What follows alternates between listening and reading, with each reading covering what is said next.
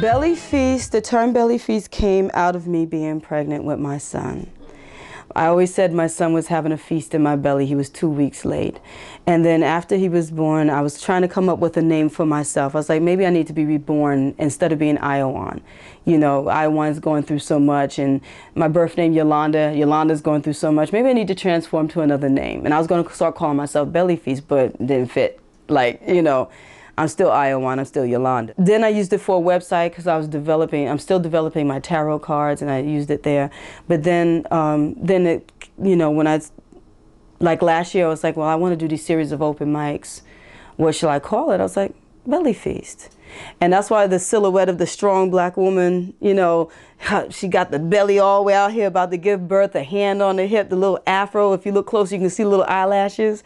That's that sister, you know, about to just very pregnant, baby done dropped just a pinch, you know, the baby about to come to give birth, you know. And that's what the whole thing about art, you know, whether it's poetry, singing, you are birthing your craft on a stage before an audience.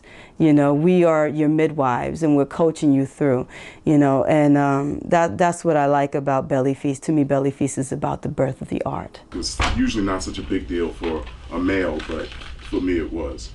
So I figured Virginity was a southern girl with pigtails, jet black velvet skin, big full moon eyes. Her hair smells like coconut butter, something not quite burnt.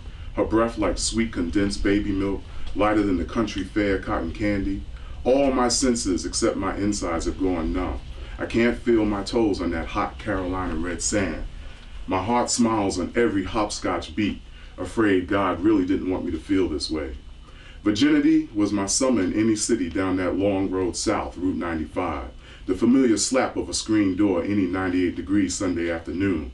A cricket symphony in pitch black evening. I heard Auntie tell Virginity to preserve it.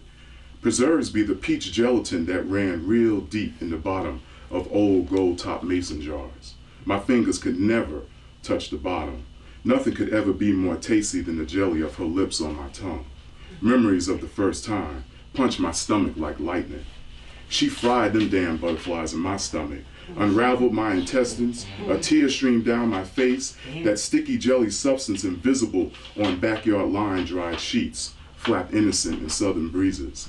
Smiles on our faces divided time. Would we die from too much teenage joy? Eyelids closed. We lost our balance. My knee cartilage became way too soft. I cursed a real countrified God damn, then bitterly sighed. Virginity, I remember her vaguely.